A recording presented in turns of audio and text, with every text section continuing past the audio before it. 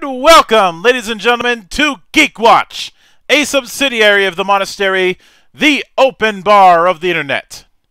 I am your one and only gaming monk, better known as Mildra, and with me I have two of my good brothers here in our temple. We have the man guiding you through all of your VTubers, and the man who is probably blue from Papyrus, the Great Papyrus. Good brother Shades. And we have the man of 1,000 runes, the CEO of Zidare Enterprises, and the bane of my fucking existence. Good brother Zangetsu. It is April 17th. It is Easter. Once again, it's another year where the Easter Bunny has managed to evade me shooting at him. You need to really practice your aim. Well, to be fair, I decided to up my game and I was shooting at him with a Madus. I guess he's taking lessons from a certain other bunny. Mm-hmm. You know, Monk, Madus are not meant for sniping or accurate precision fire. They're meant for cover fire. I didn't know if he had. Well, I was having the philosophy of, I've got a bullet with your name on it, and I'm going to keep firing until I find it. Good philosophy. Bad execution. Yeah. No, what I need is explosives. I mean, I know a guy. His name may start with a letter of the alphabet. Like, I think what we need, the holy hand grenade of Antioch, or just find a few grenades and have them appropriately blessed. Which is why it's a good thing that monks sometimes have to do double duty as priests. It's also a good thing that I am an ordained dudist priest. Mm-hmm. But that is not the focus of the week. And to be fair, I think my family is learning when it comes to what they give me for Easter. AKA your family can chocolate. learn.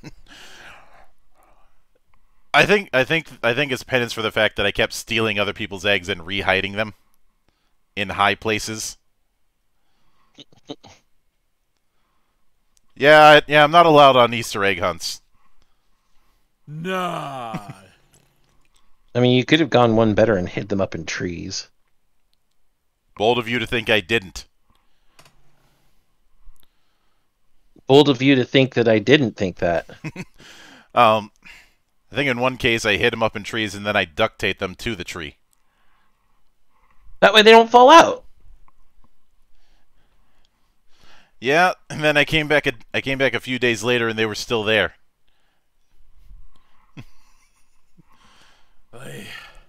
Because what were they going to do? Ask me to help out? They didn't want to give me the satisfaction. But that's Rails, Monk. Yeah, that's Rails. So as you can see, this week around the focus is the consistent nostalgia of Ultraman. And this is going to be an interesting one for us because this will be the first time we've talked about Ultraman since we did the Tokusatsu to Tabletop episode many months ago. Oh yeah. And for the record, I do still maintain what I said on that one. Of the big four Tokusatsu, Ultraman and Garo would be the easiest to adapt into tabletop form. For the same reason. I'm not sure you can call Garo a big, though. Garo's always been kind of niche. Yeah.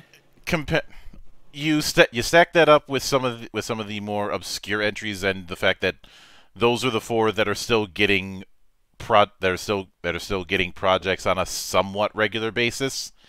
Okay. I see your justification, and I understand what it is. Mm-hmm. Yeah. It's one of those cases where it's debatable, but fair. Yeah. So, Monk, am I going to have to do the preamble again? I think I'm almost obligated to, given that this is your turf. Well, secondary turf. But we don't have Easy Rider here, so yeah, this kind of has to be my territory. Mm-hmm. So, yes, Ultraman, ladies and gentlemen. All right. So this is the oldest of the big four tokusatsu out there, because this came out came out in 1966. Was the first iteration of this Ultra Q, with the first official Ultraman coming out roughly around the same year. Developed by legendary special effects mastermind Eiji Tsuburaya, and to qualify that, this was one of the guys who co-created Godzilla. So to say he's an expert on the subject would be an understatement. I'd say the only other case of as OG as it gets would be Ifukube. Yeah. I would say that, worked on the original Godzilla makes him one of the grandfathers of Toku. Actually, he was given the nickname the father of Tokusatsu. So, yeah, that kind of holds. Huh. I wonder if it's like I know something. Well, I don't think... We've questioned many things about you, Zan. Your intelligence and your knowledge is not usually one of them. I should hope not. Except when I'm being a doofus, but that's, by choice. Yeah. But yes, the Ultra series has been going on for decades upon decades, even longer than those like Kamen Rider and Sentai, and has been one of the few series that has actually gained at least a modicum of notice, even in the States, with stuff like Ultraman Towards the Future, and even an attempt at dubbing a certain Ultraman series back in the early to mid 2000s. Though we don't talk about that one really.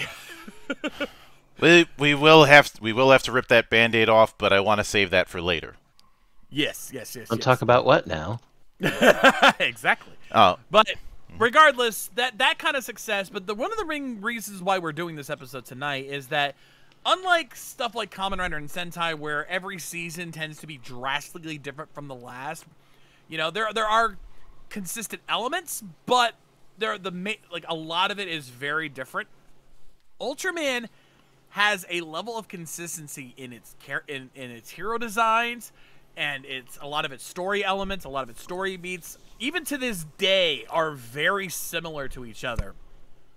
Plus, it has an overarching lore that, while has had alternate universe stuff, especially in the Heisei era, has been relatively maintained even to this day, which is honestly kind of impressive. But it also does mean that there are times where you can look at two Ultraman and you could have a hard time telling the two apart unless you really can look at the finer details.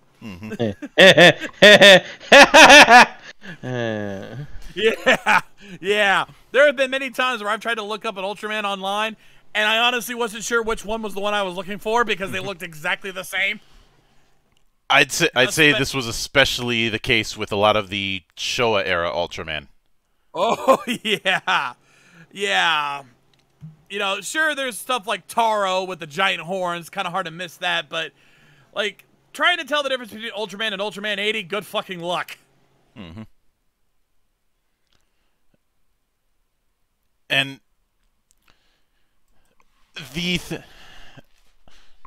and that's not even getting into some of the ones that are meant to be callbacks, which is going to happen when you have a series with a rich lineage. Now I do want to make one caveat for tonight, and this is something I made clear to Shades and to Zan, and I think I need to repeat it here. We will not be discussing the Netflix Ultraman series. The animated one, for those who are wondering what we're referring to.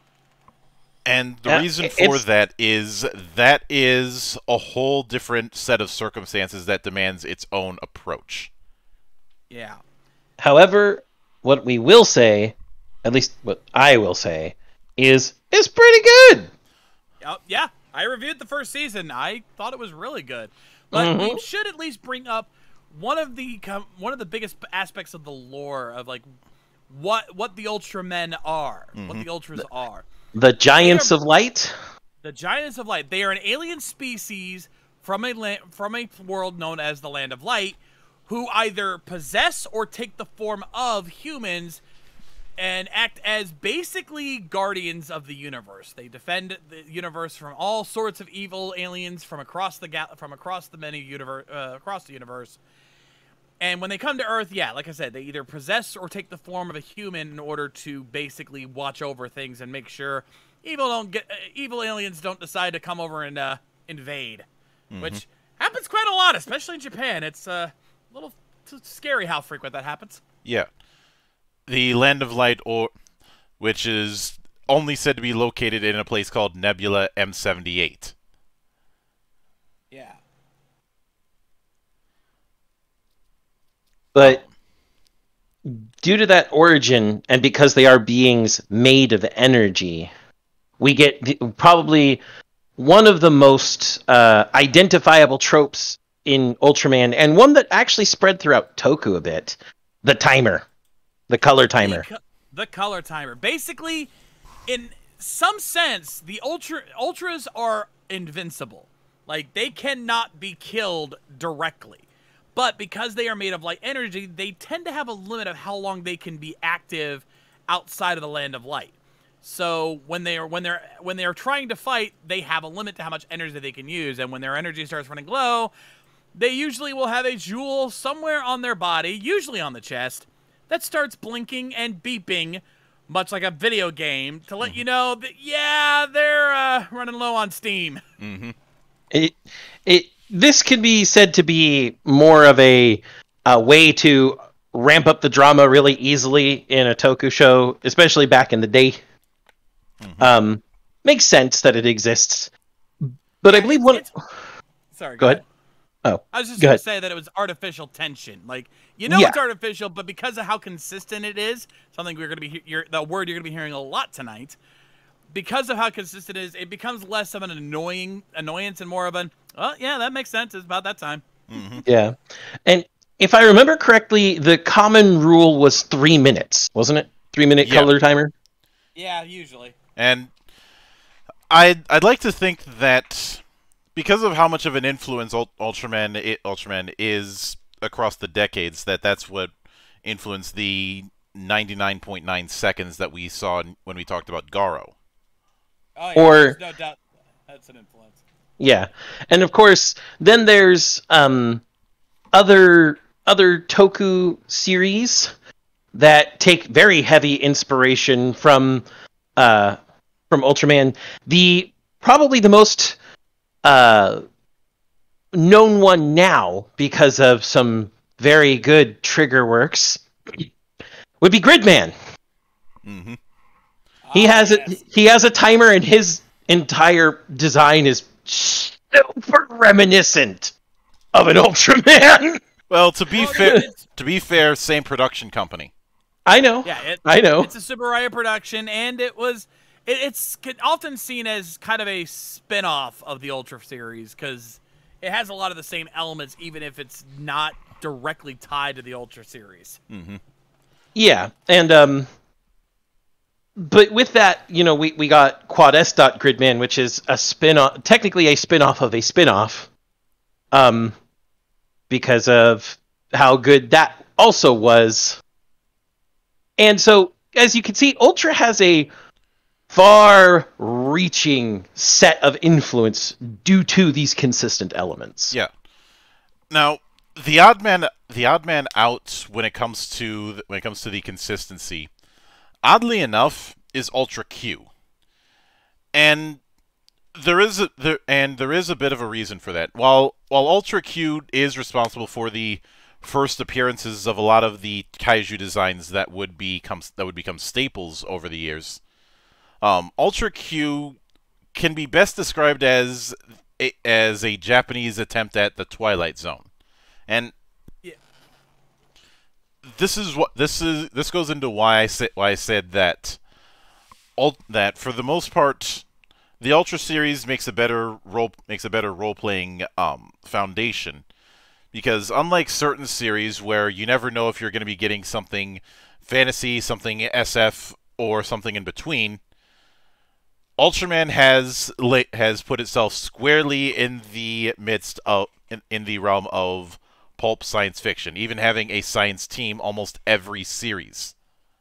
Yeah, almost every Ultra series involves some kind of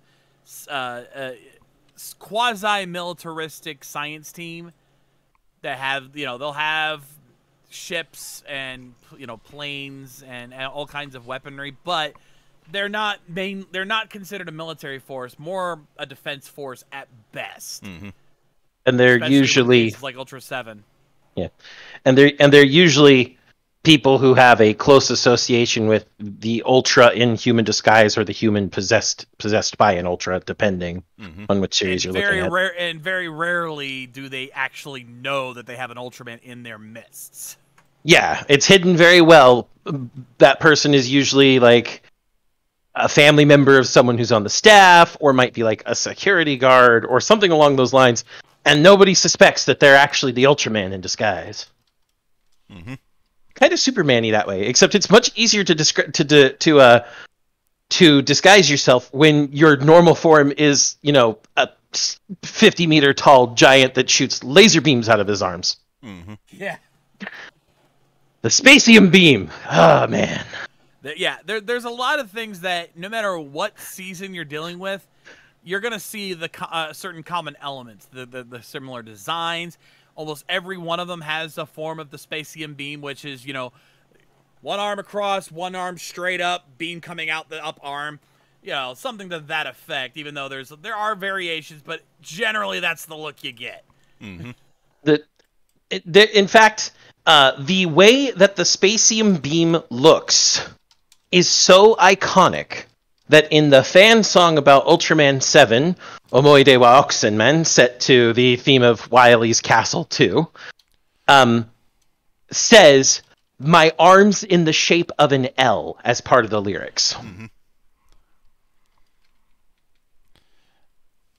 Because the most common, I guess, would be the wrist against the base of the elbow, while of the left hand against the base of the elbow on the right hand, while the right hand is upright. And yeah, when it comes to that consistency, something else I do think is worth noting is if you look at a lot of episode structures, there's a whole lot more focus on uncovering mysteries of the week, rather more so than uncovering monsters of the week. Yeah. The monster is not the driving force. They're the climactic obstacle to overcome in order to determine the solution to the mystery. Mm-hmm. And a lot of that is rooted in the fact that the support team in a given series is typically based more in the realm of science than militarism. Yeah. Yeah. I mean, again, there are exceptions. Ultra 7 was more of a defense force than it was a science team, but it still fit a lot of those qualifications. Mm-hmm. Well, I mean, again, as we boiled it down to, paramilitary science team, essentially. Yeah, and I'd say this particular thing is a byproduct of the work that Tsuburaya was doing when it came to Godzilla. Yeah, kaiju films, which also had a lot of their own science teams actually inside the military. Yeah, and Godzilla has always had an underlying theme of the line between science and ethics. Yeah. Yeah, and also Ultra Q. Going back to Ultra Q, a lot of what Ultra Q created kind of helped set the blueprints for what Ultraman would become. In terms of it being, like we said, it was kind of a kaiju Twilight Zone. You kind of still see that vibe even today with Ultraman, mm-hmm. as they keep kind of doing that kind of thing. Big mystery, You know, while it's a little less these days, they've kind of dabbled more into standard Monster of the Week kind of shit that Kamen Rider and them do. They don't make it as big of a thing as what Toei does. Mm-hmm. So it kind of walks a good balance between the two. And between Ultraman, Kamen Rider, and Super Sentai, would it be fair of me to say that Ultraman explored form changing at the last?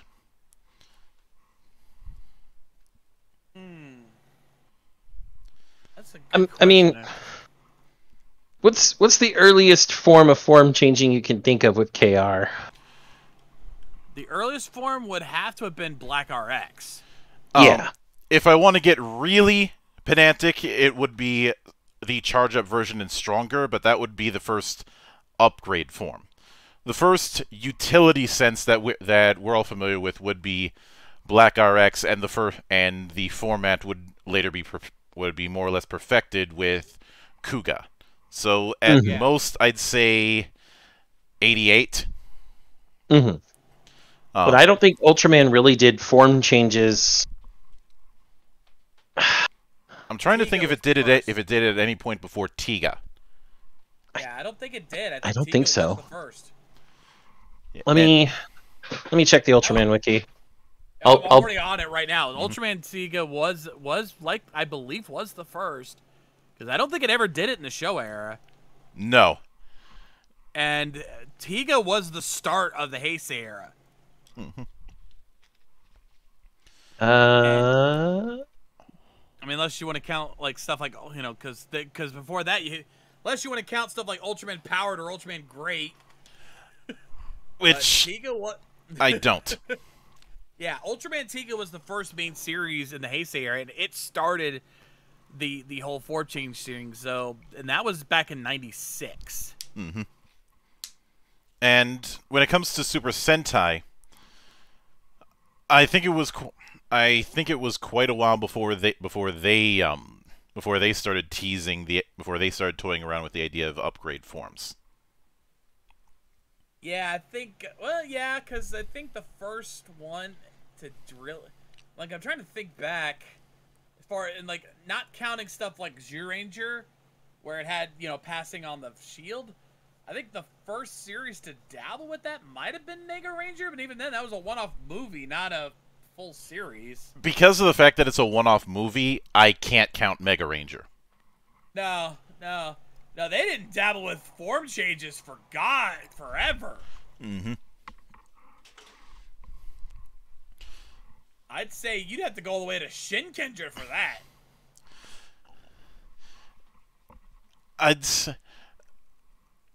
There had been team up there. As far as upgrade forms, I keep thinking of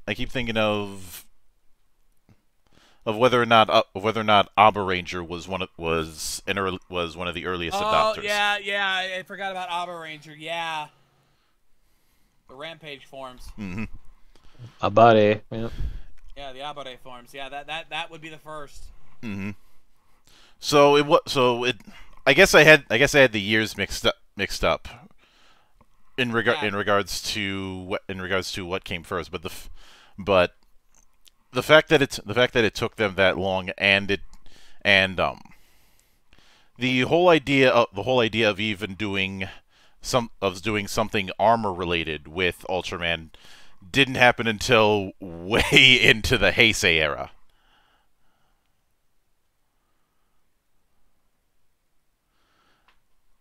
I mean, as much as I'd say a lot of the form changes have just been the main difference has always been color layout more than anything else. Yeah. And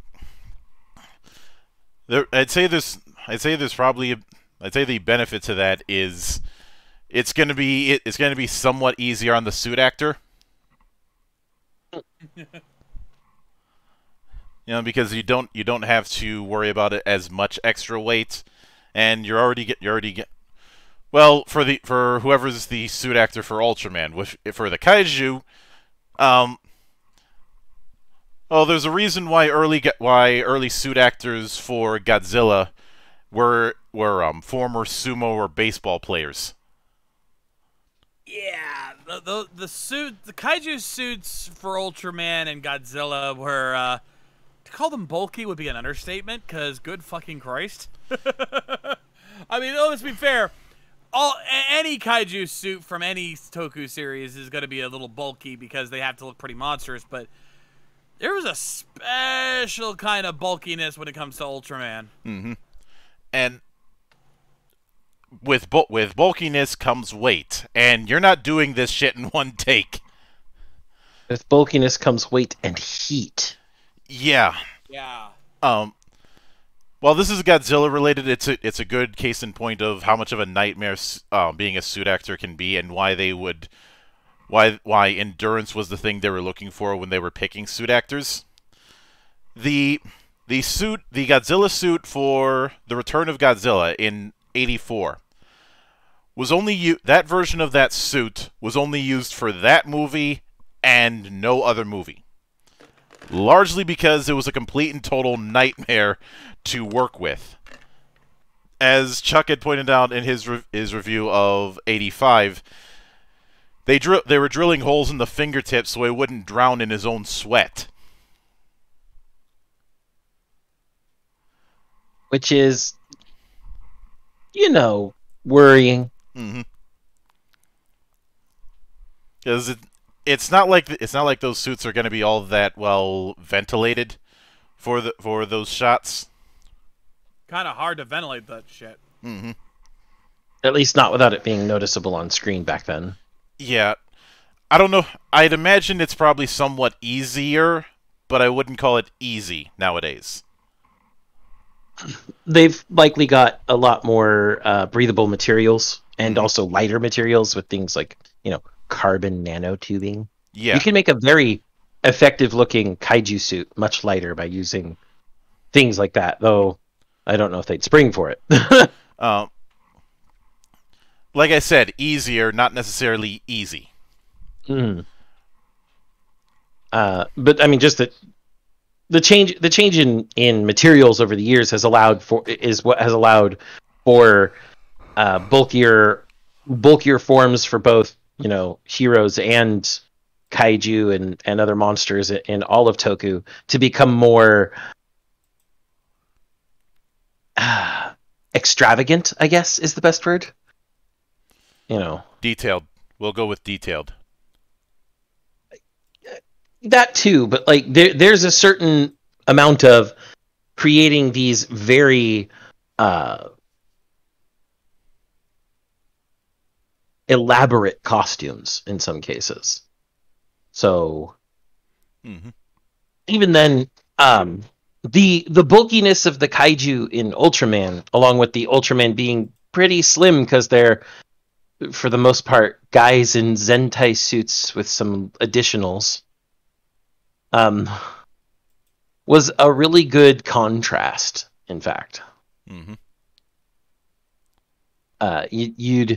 You'd have that contrast of the human versus the monstrous, because even though, the Ultramen are giants of light from the the planet of brightness in that nebula, they are protecting humanity.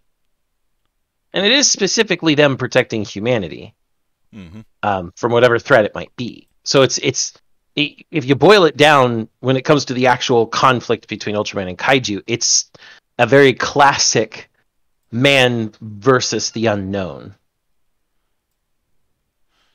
Mm-hmm. And obviously there's been different takes. Because of the consistency within setting, I can't help but wonder if somebody at Subaraya paid heed to something that I've been ranting about when it comes to writing for years, and that being the importance of a series Bible. I wouldn't doubt it. Yeah, this this franchise clearly has a series Bible going on because it keeps everything in line. Hell, even like the big crossover movies that don't interfere with any main series, they're just kind of their own little thing. But there's still at least some level of consistency and connection with their main series. Like you see past Ultras from like the even more recent series. They're tying things back to the events of the main series that they came from. Mm-hmm. And go ahead. I was gonna say, which, all things considered, that's honestly impressive. Even if the movies don't end up being very good, because let's be honest, some of them can be outright shit. But at least that level of consistency really does make it feel like there's this giant universe of Ultras that you want to keep an eye on. Mm-hmm. And of course, in the process, we've seen the introduction of certain large folks who are who are in that same high level, but they are not kaiju, but they're not ultras. Things like for instance Mirror Knight. Yeah. And obviously he's just one example of dozens. But as time has gone on, we have seen more of these supporting characters of that particular scale, as well as the possibility of full-on mech use. Got 9, anybody? Mm-hmm. I'd say he's the biggest example of it. And vehicles have always been used, but they've been used in a way that's analogous to the vehicles in, can't believe I'm gonna make this reference, Thunderbirds. Oh, the amount of times we probably made, I'm pretty sure we made tons of Thunderbirds references when we were watching Ultra 7. But also, if I'm gonna bring up Jean 9, we have to remind ourselves of the glory that is the Jean 9 dick laser. Why would you bring that up right now? Why? Simple, Zan. Because when that first appeared when we riffed Ginga, the jokes never stopped. Our chat, when we saw that episode when he used that laser, the rest of the show was nothing but dick jokes. And dicks all the way down. I guess you could call it Dick World instead of Discworld. Yeah, for the sake of it, could you put a refresher for me in Council? Give me a minute, I'll have to find it. Mm-hmm. I have to find a picture of John 9. While you do that, I should bring up that the original Ultraman had a very well played fake out. Because if you look at the original opening for the early episodes, it starts out looking like the opening to Ultra Q until the screen shatters. Well, I mean, they gotta trick you into thinking it's more Ultra Q somehow, right? Some things don't change, even though there are certain opening fake outs that ended up pissing me off. Looking at you, Geo. Teasing me with next level and then not doing it. I appreciate the bait and switch, but also fuck you.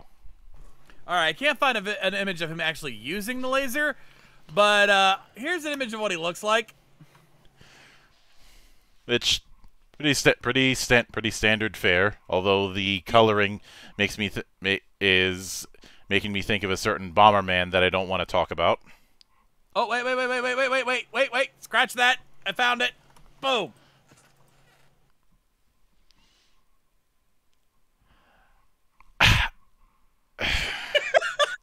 No, let's hold on.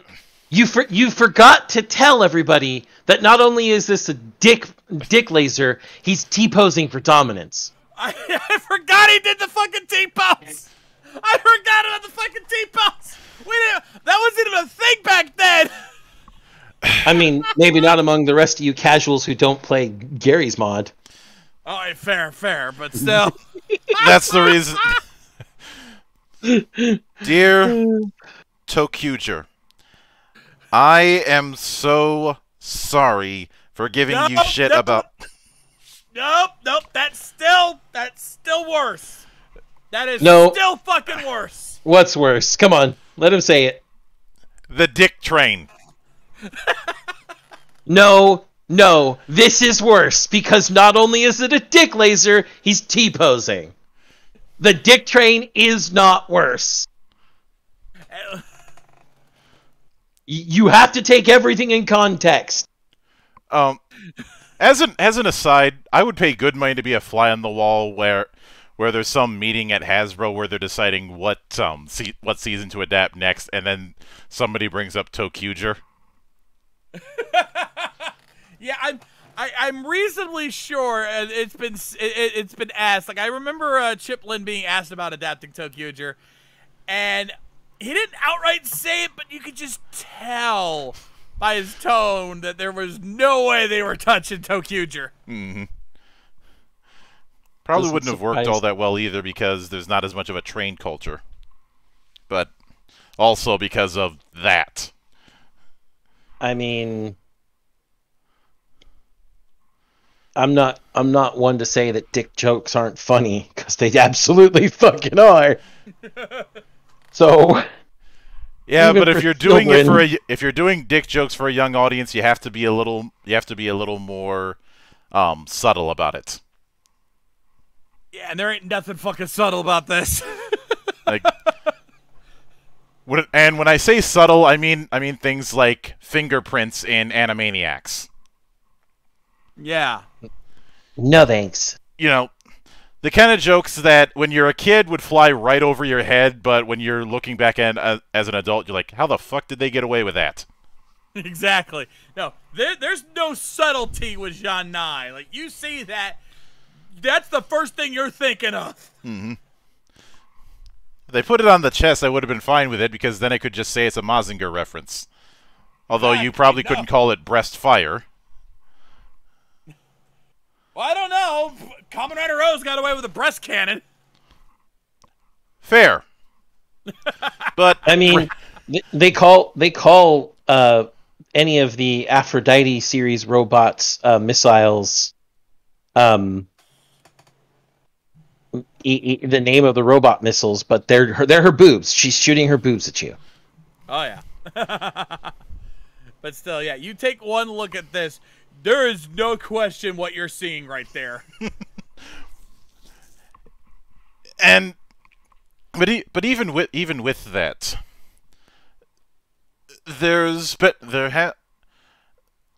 I'm not sure when this happened, but at some point there were attempts to have different origin stories for different ultras, and in some cases some of them being a little bit more roguish than others. I think this started back in Tiga, where he wasn't like he wasn't part of the Land of Light. He was just like this ancient guardian. Mm-hmm. They during the Heisei era, they tried to do this whole alternate timeline shit that eventually got retconned to hell and back, but that was kind of the thing they were doing for a while, was that a lot of those ultras were not guardians from the Land of Light. They were just like these other worldly beings or ancient guardians or whatever. If I recall, they were trying to go with Tiga onward. They were trying to go with a ancient civilization motif. Yeah. Which the problem is, given that there are people from the Land of Light that are millions of years old, it's kind of hard for that to stick. Yeah, I mean, they are an ancient civilization. I was about to say. Die off. Yeah, I was about to say. Where's the excuse when there are definitely giants of light who have lived for the time of multiple ancient civilizations. Mm-hmm.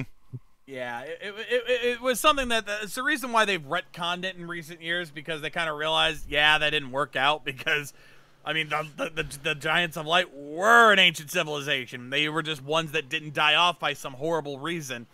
You know, their technology is so advanced it comes off as magical.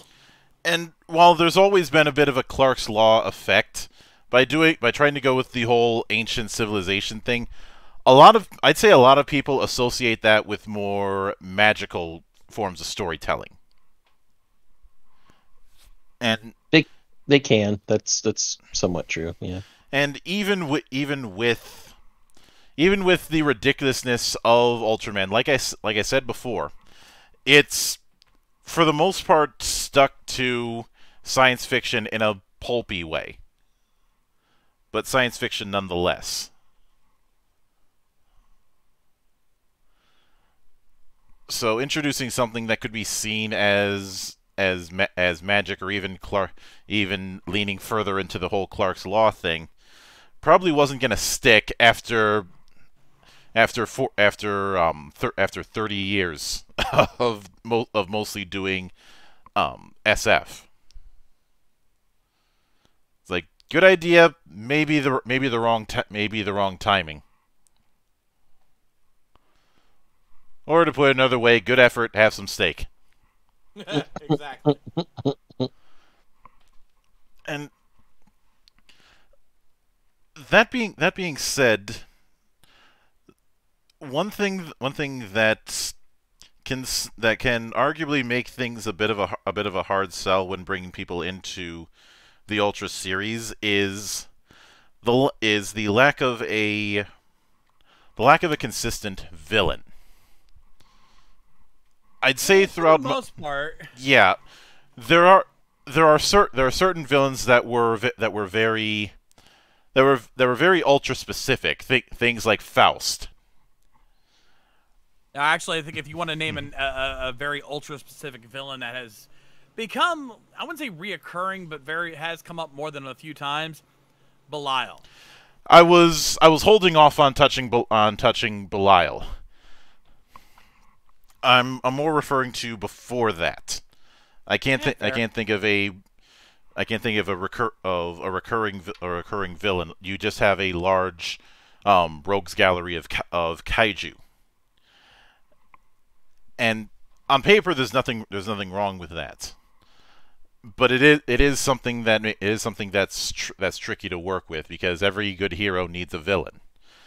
And with something like Kamen Rider, you had that for the longest time during the Showa era, with the many incarnations of Shocker,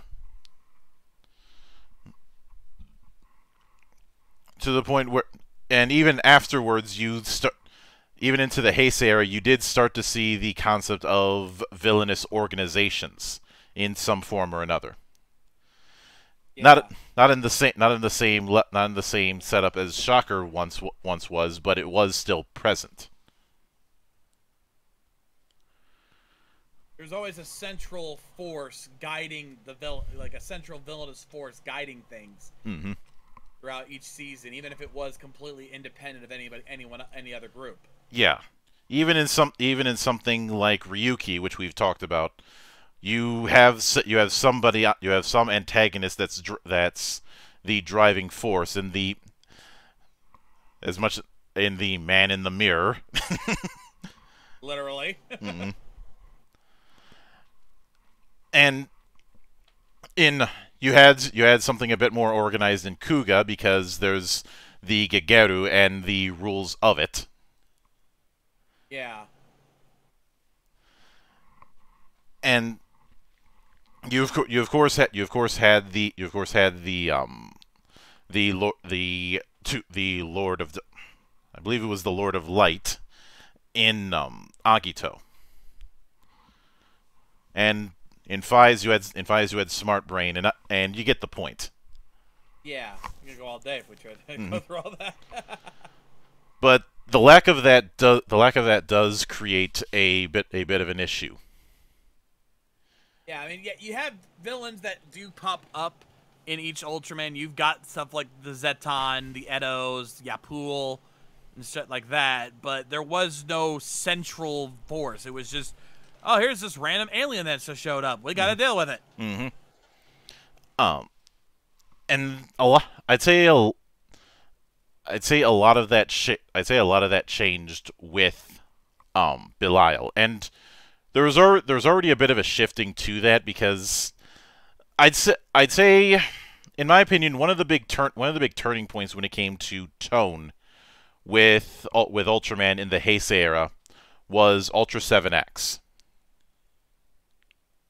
Yeah, Ultra 7X was an attempt to create a darker, more mature series where instead of it focusing strictly on the monsters, you had this you had a secret organization, you had big mysteries left and right, our hero who doesn't remember who he is for the most part.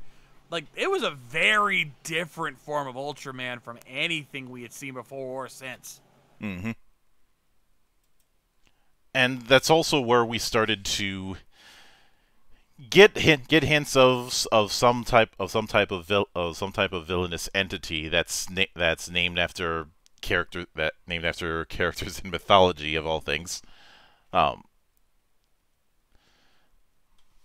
And when that happened, you started to see. I think Deschinta had put it best when he said that storytelling started to lean a bit more into almost J-drama styles of storytelling rather than what had been done before.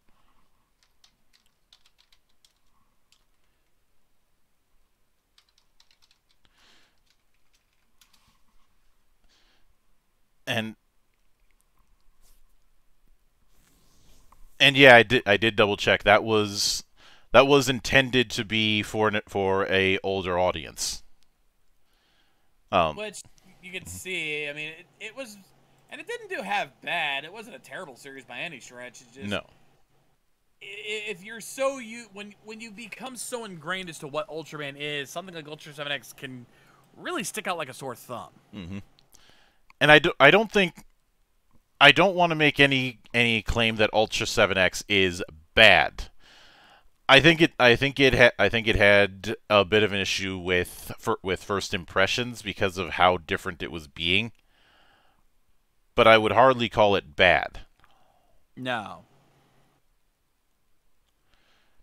And it's impressive that they managed to get so much out of it when it was only a 12-episode run.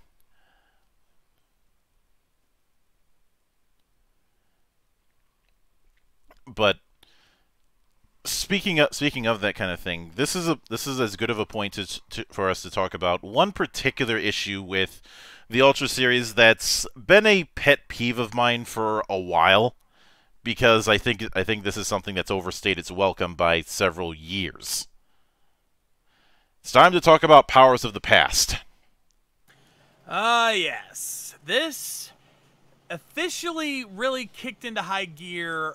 Like, there had been one series prior to this trend that did a whole connection to the past, which was Ultraman Mabius, but it was an anniversary series, and it was more about learning from past Ultras, but still having the central hero being its own thing.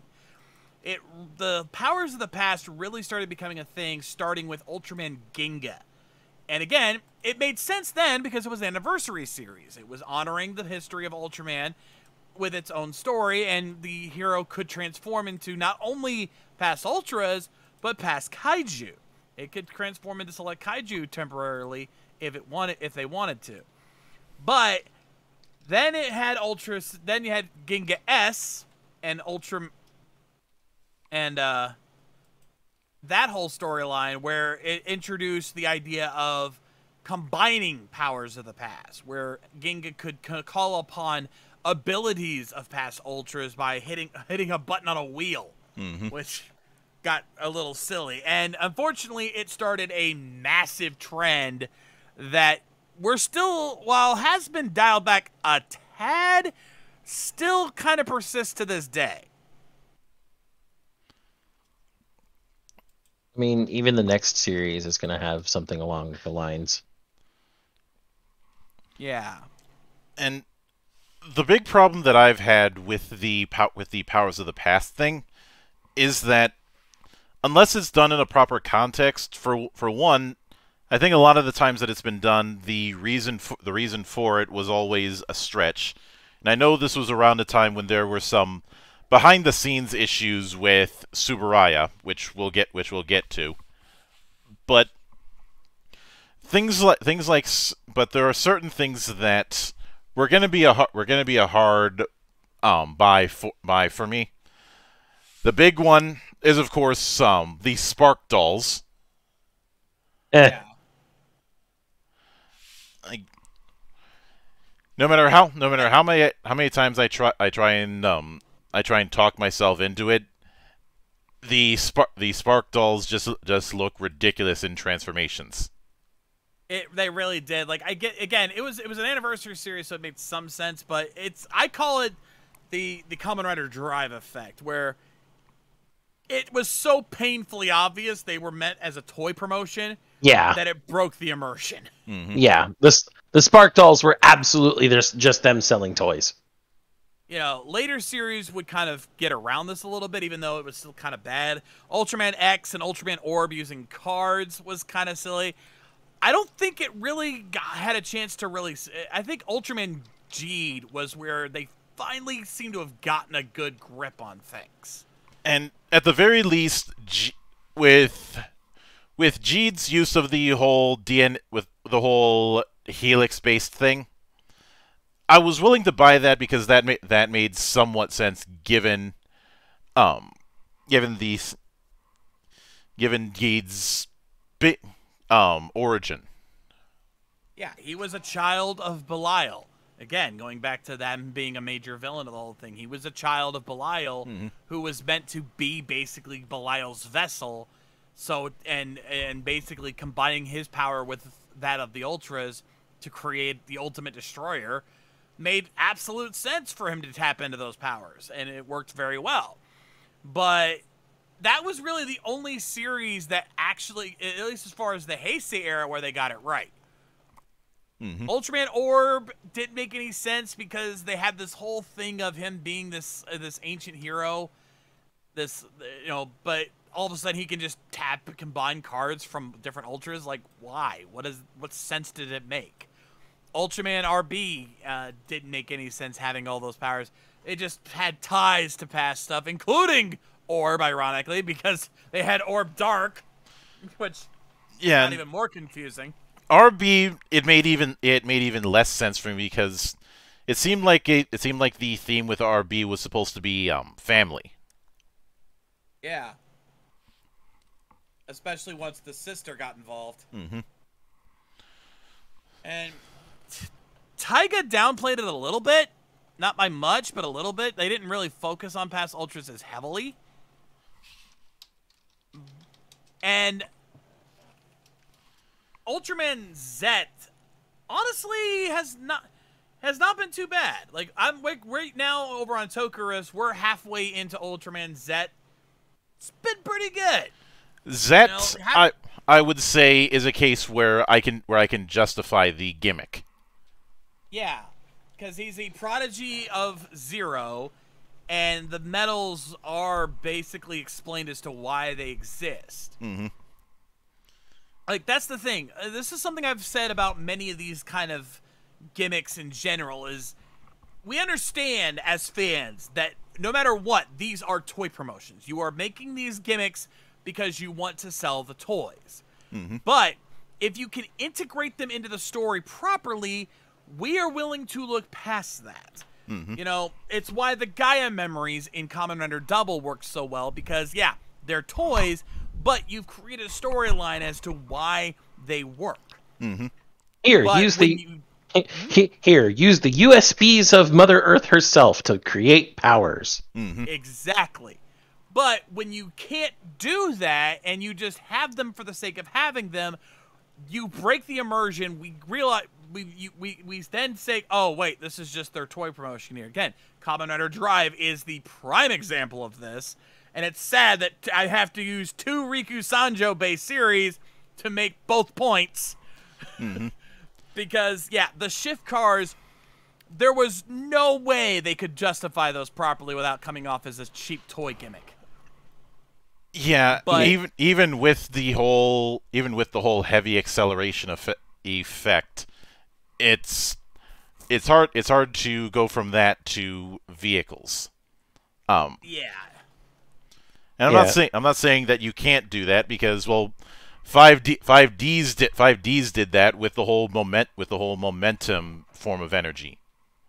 Exactly, but with this, it just did not work. And Ultraman had that same problem. They started with Ginga, and even though it made sense for them to tap into the powers of the past, the toys just looked like fucking toys. Even in the show, yeah, they look like dolls. They look like fucking dolls, especially Portaro, who literally was just a talking doll that was just guiding them along, and it just looked so fucking stupid the entire time they did it, which is why they did not bring it back for Ginga S, even though they still kept the Spark Dolls thing. I'm not so like, yeah, I know that they're called Spark Dolls among other things, but they legitimately look like an action figure a collector places on their shelf. Yeah, they totally did, which made it just did not work. Yeah, that's why they dropped that in favor of cards and medals and capsules and everything else in later gimmicks, which, take your pick on which ones worked, which one didn't, but at least they tried. Yeah. I mean, all toy gimmicks are going to be a little bit invasive. They are. It's just the nature of the beast, but if you can work it in right, it becomes a lot less of a pain in the ass. I mean, that's very true. After all, if we're going to use one more Kamen Rider example for comparison, drive is what happens when you do it wrong. Build is what happens when you do it right. It's very obvious that the full bottles are meant to be the toy, but goddamn, do they make sense in the universe? Yeah, they are the collective energies that they used of the nebula gas into a form that tapped into biological and mechanical components to combine into something new. Like they made it fit within the narrative. Well, the other thing that with each of the good examples that you brought up, that's tapping into a theme that Kamen Rider has had since day one, and that is the both sides of the coin, the heroes and the villains, drawing upon either the same theme or the same power source. Throughout most of the Showa era, it was Shocker or their incarnation was making cyborgs, and one of those happened to be the hero. Yep, they literally got their powers from the villain. Which I'd say is an artifact of Ishinomori's earlier work, Cyborg 009. Absolutely. And the reason that we're bringing, one might say, why are you bringing up Kamen Rider in a discussion about Ultraman? One, I love contrast when making a point. Two, you have two solo heroes, and thus you can, for the most part, and you can use that as a point of comparison. Yeah. And speaking of things that I do, before I go on, I do want to make a, from what I recall, wasn't it that Zet was more of a Zeto fanboy that just annoyed Zero into giving him some kind of assistance, and the whole thing with him going to Earth was, you can come back when you've learned a thing or two. No. That was not the origin for Zet. Ultraman Zet, he was joining Zero on a mission, and because of some kind of event, Zero had to go deal with this massive energy cluster or whatever. I don't forget exactly what it was, but Zet got sent to Earth to basically investigate what was going on down there and collect the medals that were. It was defeat this one monster, and when they defeated it, it spread the medals all over the place. So then they had to go collect those. Because there always seemed to be a very coming of age theme with Zet. Very much so, and it kind of fit. And a lot of more recent Ultras, especially in the Reiwa era, kind of fit that theme as well. Mm-hmm. You know, and late Heisei era did the same thing. Again, Jeed and RB kind of fit that narrative of coming of age. I'd say Jeed was the earliest case of it, simply because of who and what Jeed is, along with the fact that I think as time has gone on, we've seen less of the possession type of instance, and more of the ultra of that season being akin to a symbiote. Yeah, I definitely would say there's a symbiotic relationship going on, because you like, compare it to something like Ultra 7, where it wasn't even possession; it was Ultra 7 taking a human form. Mm-hmm. In the form of Dan Moriboshi. Here, with stuff like Jeed, it is very much... Actually, no, Jeed was also more of a human form. It's just one that didn't realize he was a human form. Mm-hmm. But yeah, stuff like Zet, definitely a symbiotic relationship. It was like, I need a human body to live on Earth and investigate things. You help me live on Earth. I help you deal with all this crazy shit that we've accidentally brought down here. Mm-hmm.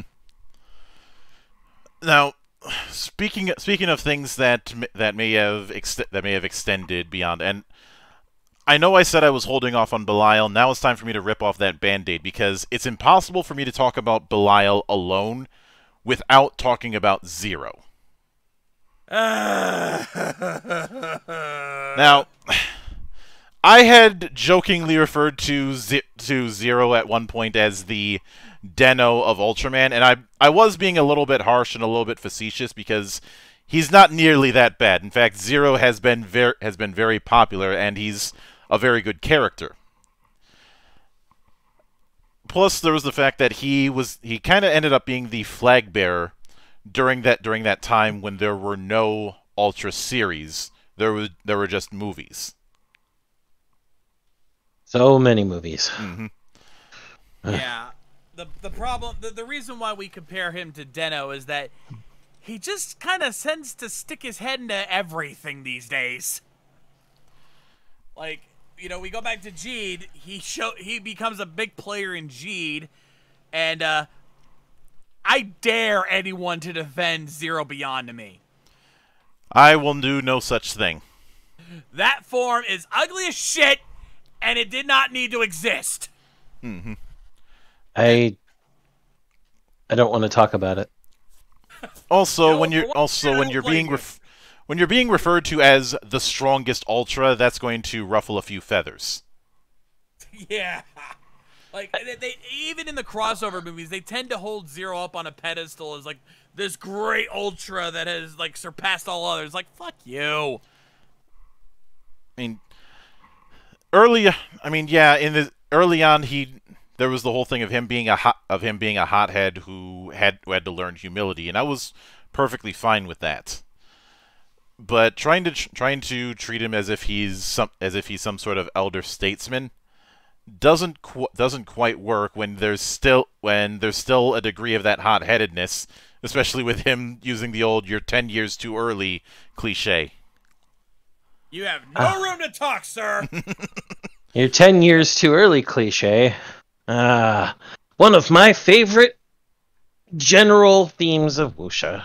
Mm-hmm.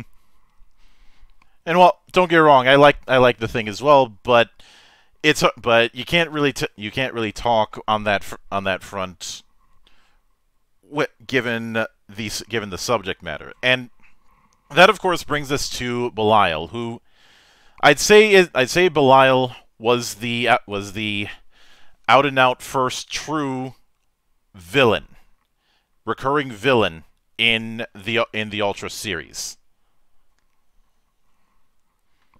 It's like we said earlier, we can't really think of an instance before that really qualifies. Well, and that's usually because whatever threat that came was something from a different source each time. Mm-hmm. But it's very clear that they wanted Zero and Belial to a kind of superhero and supervillain approach. And yeah, all the Ultras can fit into the superhero mold in some form or fashion, but this is especially the case with Zero and Belial. Superman and Lex Luthor, Batman and the Joker, take your pick. Oh, that very much felt like what they were trying to go with, especially when you look at the design of Belial.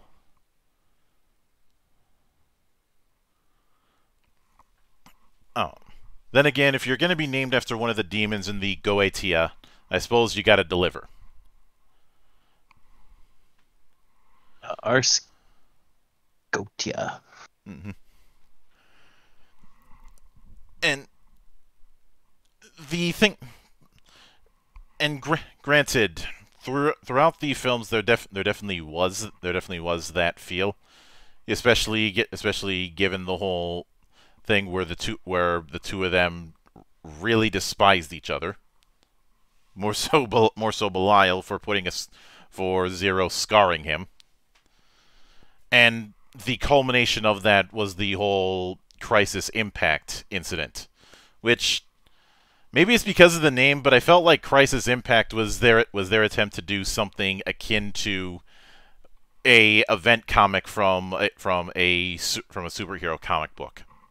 I think it's the name. Yeah.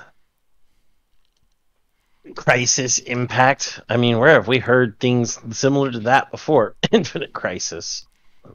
Actually, I wouldn't be surprised if that was. I wouldn't be surprised if that was the influence, because Crisis Impact definitely felt like it was supposed to be a soft reset of the Ultra series, and Crisis on Infinite Earths in DC was an attempt to clean house. It wasn't completely successful, but it was an attempt. It was an attempt, and it was the best attempt, and should have probably been the only attempt. At least that version of it. Mm-hmm. How many crises have we had now? How many infinites have we had? That's a different story for a different day. If I were to list that out, I'd have to treat Infinite Crisis as a exception, largely because that was meant as a direct sequel. I understand that. Regardless, like I said, that's a different discussion for a different day. Oh yeah, and when it comes, you would think that after you have Belial try and break the fucking universe and fail at it due to the sacrifice of the father of Ultra, that would be it. That would be it. That would be it that would be the send-off for Belial. But they kept bringing him back. Yep.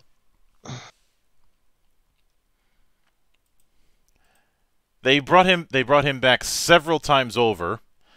I think at one point even Belial was like, "Why the fuck am I back?" It wasn't in Zet where that happened, but it was a few series before that. And of course the ridiculousness of turning him into a power-up weapon. Looking at you, Orb. Mm-hmm. You know, when you said there was a point where he even said that, "Why the fuck am I back?" The only thing that stuck in my head was, "It was not by my choice that I returned. It was humans who wished to pay me tribute." And, you know, from a meta perspective, that's true. It's a bunch of fans that wanted him to come back. Mm-hmm. And this is a bit of an issue that ends up that ends up happening when you have a character who does a little too well for their own good. That's why earlier on we brought up the overachieving of characters like Dan Kuroto and the like. Yeah, prior to the start of the episode. Yeah, prior to the show, we were talking about Dan Kuroto and how he became such an iconic villain in X-Aid that they kept trying to recreate him through other villains, and it never really worked. So they just brought back Dan instead. the I think the real issue, though, is there's a way they could have done bringing back Belial well. Because as we've remarked throughout this whole thing, the hallmark of Ultraman is consistency. Because everything does tend to be connected, it's all the same, Planet of the Bright, all the same Giants of Light, all the same Nebula, and all those different elements. Belial could be a recurring element, maybe as an inspiration for an organization that springs up around his sacrifice, as they would see it. And maybe Tsuburaya will take that up. Maybe Tsuburaya, someone over there, will think of that and be like, he's a fan favorite, but he doesn't need to keep coming back. Instead, his ideals can be passed on to new villains. And so long as they don't try to make carbon copy villains like, Toei has done with Dan Kuroto and Kamen Rider, it could be a very, very successful way of creating a sort of recurring but not really villain. More of a recurring clash of ideals. So, Tsuburaya, if you need someone to scenario write that for you, just give me a good salary.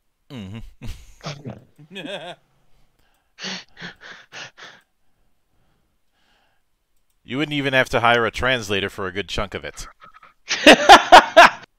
I'd only have to give outlines. Because it's like, you just have to follow these general steps. Now take it to your scenario writers and have them write the specifics. Yeah. And the thing, especially since the kind of I'd say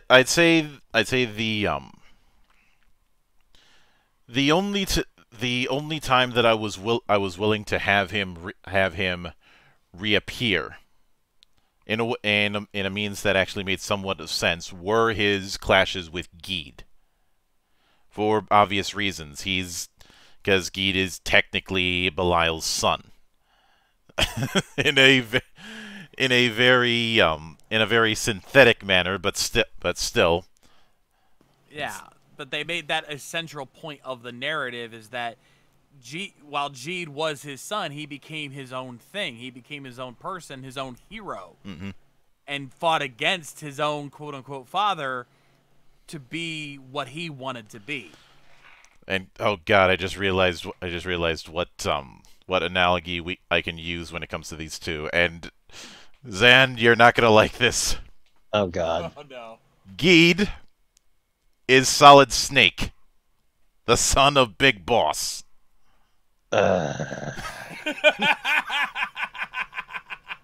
No, there's a reason I don't like this, and it has nothing to do with that comparison. It has everything to do with conversations about Metal Gear over in the Across Discord. But that's a story for after we're done here. Well, it could have been worse. I could have brought up Eli.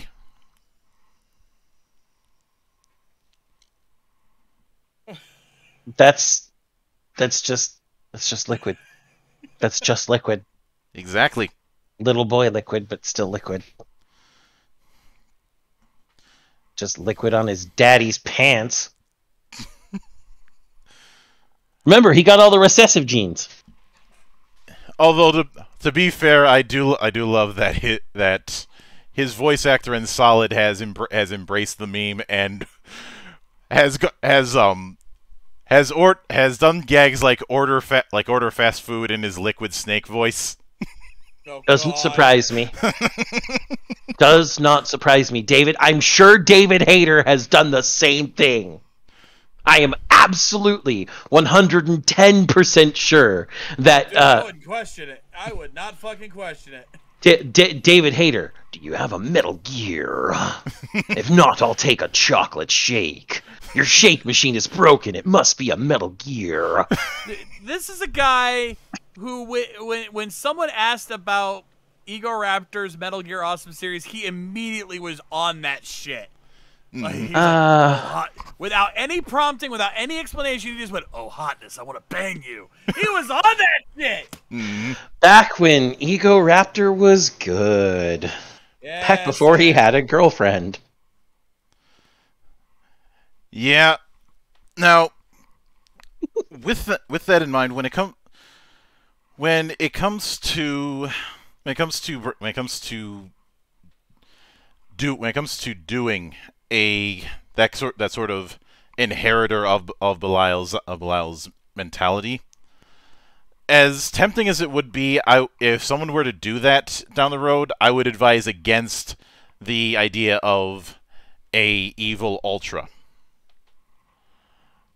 Largely because of the fact that the whole evil version of the main character is something that has a very limited shelf life in terms of how you can use it. Yeah. Let's consider other works that have done it.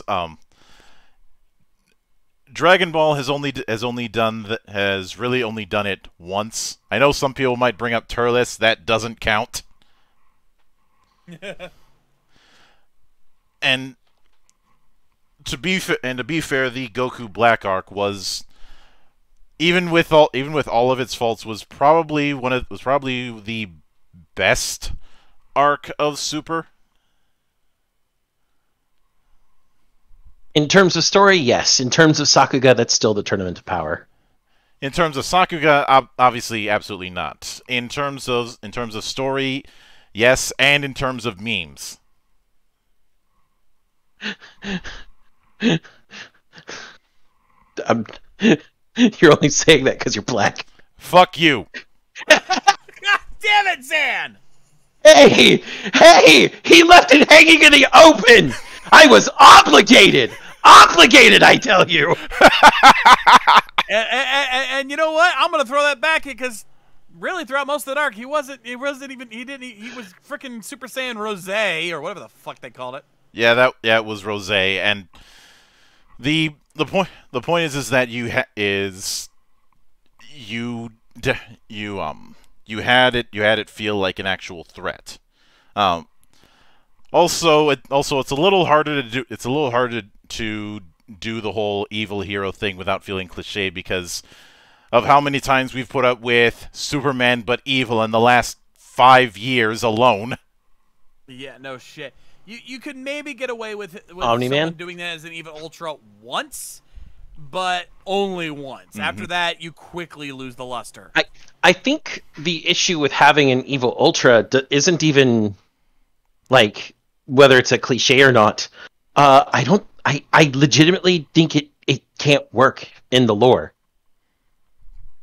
I don't think the Giants of Light are capable of being evil. Yeah, the only reason Belial ended up the way he did was because he fused with another entity. Mm-hmm. Now, what you could do if you really wanted to have this kind of thing is maybe have someone that looks like an Ultra, but not actually be an Ultra. Maybe they decided to take the form of an Ultra to give the Ultras a bad name. Yes. Either that. I mean, that's actually let me raise you one on that. Somebody who took the form of an Ultra out of obsession, and if it sounds like I'm Syndrome into, Syndrome. Actually, I wasn't going with Syndrome. I was going with Reverse Flash. I don't care. It's still Syndrome. Obsessive fan. That's monologuing. Not to say a fan, but somebody who was obsessed with reaching the level of power that the Ultras have. I understand. I still think Syndrome's the better comparison. Although, you know what, we'll say you're both right and move on. Yeah. The point is that in doing that, you can have the concept of the fallen hero, but not in as obvious of a manner. That's when everyone's ultra, no one is. Oh my god. Damn it. You know what makes it worse, Monk? I could see a storyline to that effect actually being a thing. It would fit Ultraman pretty well, actually. Yeah, and as far as whether the Ultras are able to, well, for starters, the people in the Land of Light have to be accepted into getting that ability, and being able to venture out as an Ultra to begin with, which provides an effective catch on the matter. And the main reason Belial got exiled was because he was fucking around with the plasma spark. Yeah. But the point is, if it's someone who had an obsession of with the Ultras taking a form that looked like them, but achieving their level of power in a different fashion, he actually could, in the end, make everyone an Ultra in effect, if not in fact. Mm-hmm. Yeah, this is where we have to bring in the crossover movies, because there's a lot of the lore is hidden within those movies. You watch the main series, they focus a lot on the main character, so obviously they don't have time to explore the world building.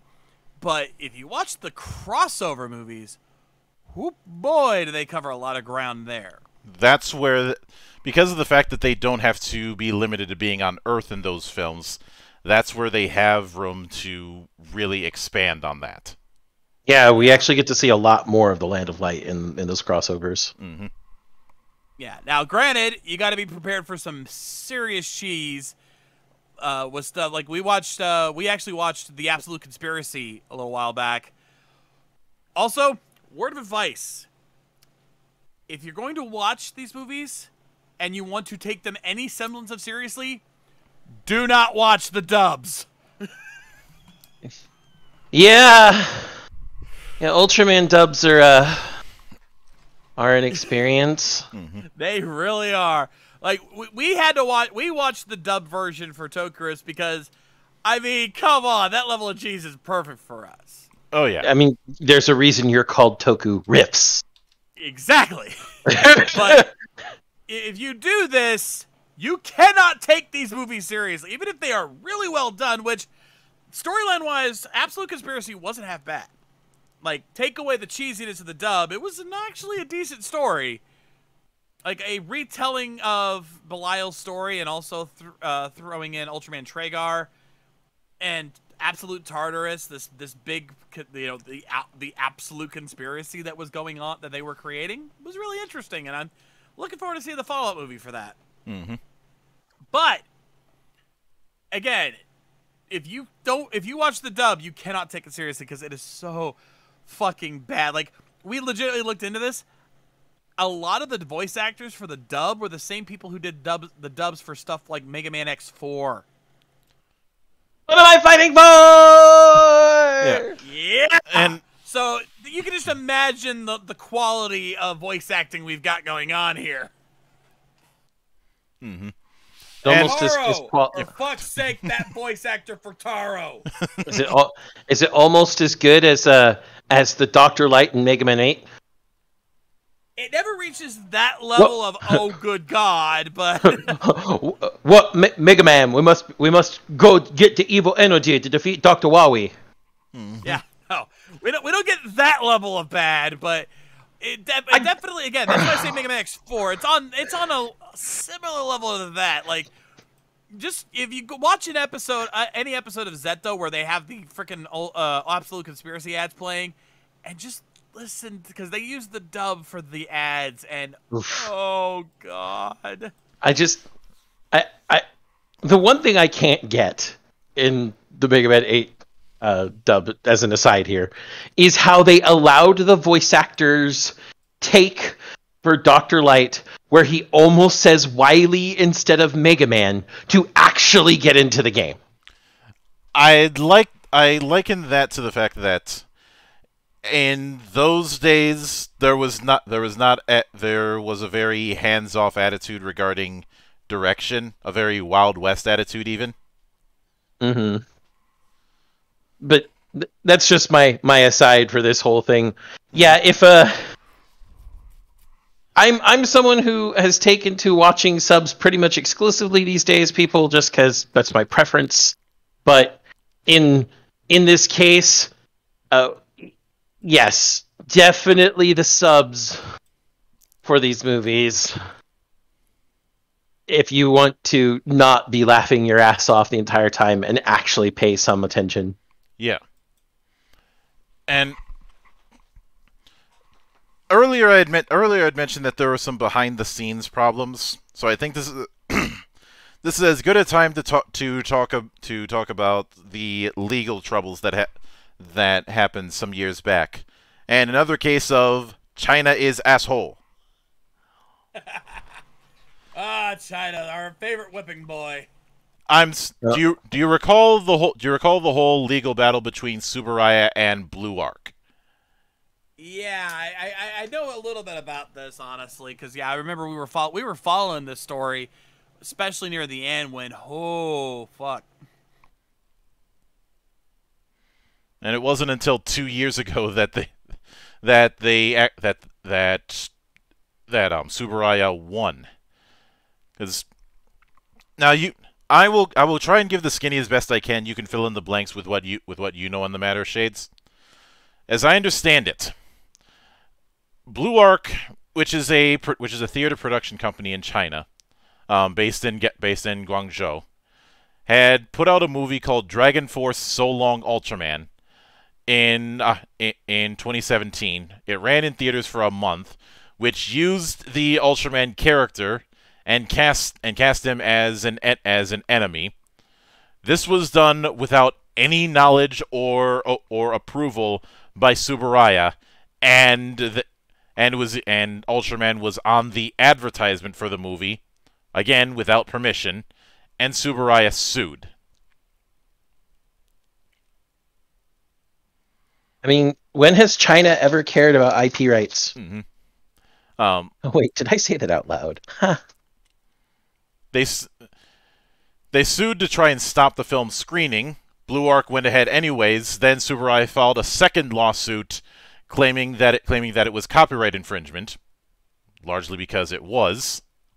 In this case, this is one of the few times I will approve of the Japanese copyright courts. Mm-hmm. There was also a case against UMC for licensing rights, that the agreement that they had in '76 wasn't valid, which the Ninth Circuit did decide to actually be cooperative. For once. If only we could have that same level of cooperativeness regarding Harmony Gold. Yeah. That's it. That's a different issue, though. That's a different discussion. Mm-hmm.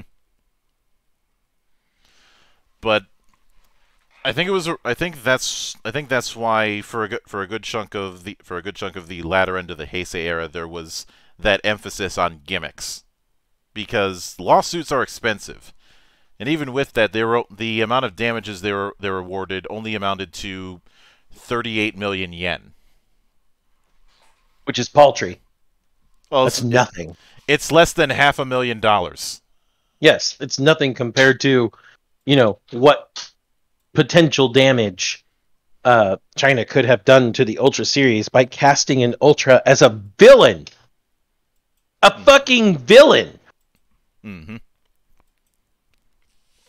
Now, fortunately, we've been out of that, and a lot of the distribution in the States is handled by Mill Creek, who I'd say have been doing a decent job with it. And Yeah. that brings me to one other thing that's a tale of two contrasts. And I'm not the first person to bring this up because our good buddy TJ Omega brought this up as well. And that is a tale of two Western expansions. Ah, yes. Both Tsuburaya and Toei have been making inroads to the West. Because, well, they can't. Now, Toei, who are in their own batch of shit right now, what with the hack, and nobody feels any sympathy for them. Nope. And when it comes to their inroads, I had initially thought that when they were putting up subtitled episodes of Kamen Rider on Tokushoutsu and on YouTube, that maybe they were starting to learn. But like with a lot of things, they went off half-cocked. Yeah. Now, let me give you guys an explanation as to the difference between these two to give you an idea of why Toei bungled this so hard. And I want to explicitly state, this was Toei's upper management and not even Toei Entertainment in regards to a certain name that we normally would bring up. And I'll explain why I say that here in a bit. Because when Tsuburaya got the full rights back to Ultraman, even a little bit before that, when they had some rights to some certain shows they could release, they were already starting to put stuff up on sites like Crunchyroll. Like, they had already, long before Toei had ever stepped into the game, Tsuburaya had already begun putting Ultraman up all over the fucking place. Once they got the full rights, they kind of started moving everything in-house and through Mill Creek. And they went all out. Like, they're putting out full series. More recent stuff is getting released left and right. They're putting stuff up on their YouTube channel. Like, they're putting up full episodes, their entire series, up on their YouTube channel, subtitled for free. You could go right now onto the official Ultraman YouTube channel and watch Ultraman Z, like we've been doing on Tokurist, legally for free. They are making, and yet you can, and if you're interested, you can go buy the Blu-ray, the DVD or Blu-rays from Mill Creek and support them any way you want. And I'd be remiss if I didn't point out that Mill Creek has their own streaming service called Movie Spree. Yeah. But simply put, if you want to watch Ultraman in the West legally, it's not that hard to do. Now, let's compare that to what Toei's been doing. Now, we won't talk too much about what they've done with Super Sentai because they tried to do that with Shout Factory with the deal they had during the Neo Saban era, but then once Hasbro took over, that's kind of been in a gray area there. Kind of understandable with that. Not great, but not entirely Toei's fault. But then you look at what they're doing with Kamen Rider. Like we said, like Monk said earlier, some of their series, like Kuga 01 and the original Kamen Rider, are available, and I think Ryuki just got put up there as well, are available to watch on Shout Factory TV and Tokushoutsu. Outside of that, good luck. You get...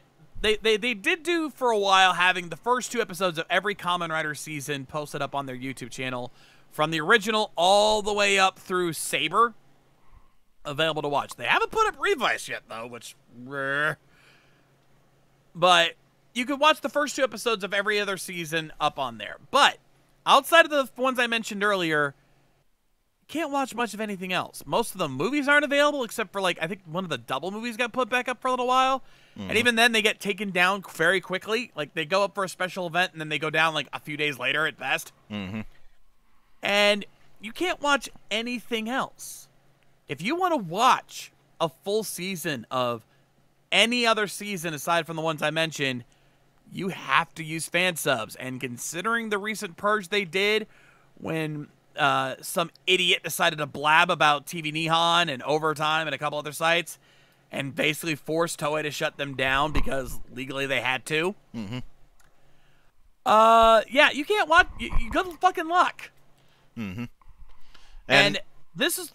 Oh, sorry. I will say that even that even with everything that happened with TV Nihon, there are other groups who have taken up the torch. Yeah. We won't say who, we won't say where to find them, because, quite frankly, we do not want to be that jackass that fucked that over. Mm-hmm. But it's, again, not hard to figure that out on your own. However, all we can say... bring up what I said... Sorry to interrupt. Go ahead. This is where I got to bring up what I said earlier, that normally there's a name we would be pointing the finger at as to who to blame for this. However, recent comments have actually proven this to be false. Normally, I'd be pointing the finger at our old buddy Shinichiro Shirakura, a man who has been notoriously a problem when it comes to his production of Kamen Rider and Sentai in Japan. I call him However, the Jekyll and Hyde of tokusatsu. Yeah. However, in this particular case, he's going Jekyll on this one, because someone had asked Shirakura about Toei's expansion to the West, and he himself has shared his regrets that things have not gone the way that he had hoped they would. He is not happy that Toei has fucked over this expansion. Especially, let's also and I know I'm bringing up something that TJ had brought up beforehand, but let's also consider the merchandise end of the equation, which you would think would be a priority. Especially since you've got a whole host of collectors who would be chomping at the bit to get some of this stuff without having to pay out the ass for international shipping. Let me put it this way. Even though Toku, in general, is the only real face of Toku that people have gotten is the Power Rangers adaptations of Super Sentai, there are plenty of fans in the US who would kill to get some of the CSR Deluxe belts from Kamen Rider. And you need look no further than when Connor CDogVA took Iron Mouse on a virtual walk around in Japan and went to the fucking Kamen Rider store and got her the Revice belt for her. Minor correction there. Well, he did take her to the Kamen Rider store. He got the belt from a different toy store, but your point still stands. Yeah. Yes. Thank you for the correction. I knew that I was going to misquote something. But the point is, this is a VTuber who, as we all know from her background, is bedridden. She doesn't get out much, if at all, anymore. She's actually been going outside to touch grass, literally. And it's been working for her. I'm very happy for her. But yes, this is the case of someone who has never been to Japan, but knows about Toku enough that she really wanted that fucking belt, and her friend got it for her. Folks, an expansion into the West, that would sell like so fucking bad. Folks, let me explain to you, because I actually used a clip of that clip of Connor getting her that Revice driver on my video spotlighting Iron Mouse. The reaction she gave when she saw the belt, and more importantly, when Connor made it clear, when Connor bought it for her. If you watch that clip and you are not in tears of joy seeing her react the way she does, you have no fucking soul. She lost her fucking mind when Connor made it clear he was buying her that belt. She could not believe he would do that for her over a fucking toy belt. On top of this, Connor is not really big into Toku. He's technically part of Anitubing only because he's associated with Gigik and Joey, and thus has bad taste. They have an entire podcast. Yeah, I was gonna say, or you could say trash taste. Yeah, they have an entire podcast named after their taste, Monk. Oh, but the point is, he doesn't have the investment. He doesn't really get it, I guess, or maybe he does and just isn't part of it. I'm willing it's the latter. But he still got it for someone who he knew was in it, because he understands fandom and fan bases, and he understands that a good fan base supports each other. If they expand into the West, situations that are that rare, so rare that somebody is in shock and adulation over getting something that there was no chance in hell of getting prior because of the fact that it was in Japan and importing it would have been impossible. Mm-hmm. You would see tons of merchandise snapped up in an instant. They could backlog all the way to the beginning of Heisei and make gangbusters. And this is why I want to bring up the toy issue frustration, because the first, as TJ pointed out, the first bit of merch that was made available in a US sense, one would think it would be something like I don't know, a SH Figuarts thing, which is somewhat available, but through a bunch of channels and very difficult to get even nowadays. One would think it might be a soul thing, or even a DX version of a belt. No, it is a Kamen Rider Ichigo black version.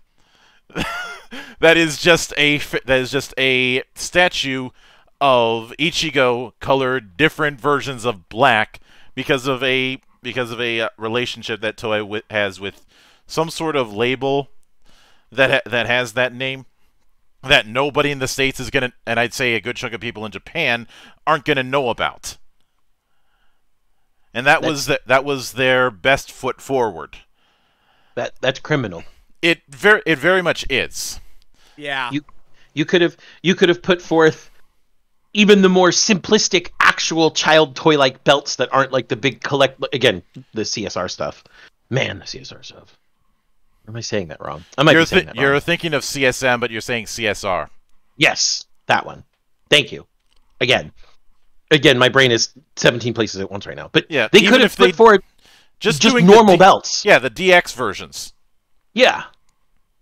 Any of those that aren't the super collector's editions, if they had just put forth, they could have put forth an actual just Ichigo DX belt from original Kamen Rider. Mm-hmm. And there are people here who would have eaten that shit like candy. When the Indonesian version of some of the games, especially the Climax series, came around, people jumped at the chance to import those. One of them we covered in the past being Memory of Heroes. Mm-hmm. Largely because when I look at Kamen Rider, I'm like, why has there not been a character action game based on this? And I especially say that kind of thing with how Revice has worked, but there's plenty others where it could apply just as much. Mm-hmm. X8 especially. Although that might be a bit meta because, well, X8's whole gimmick is video games as it is. But doesn't matter.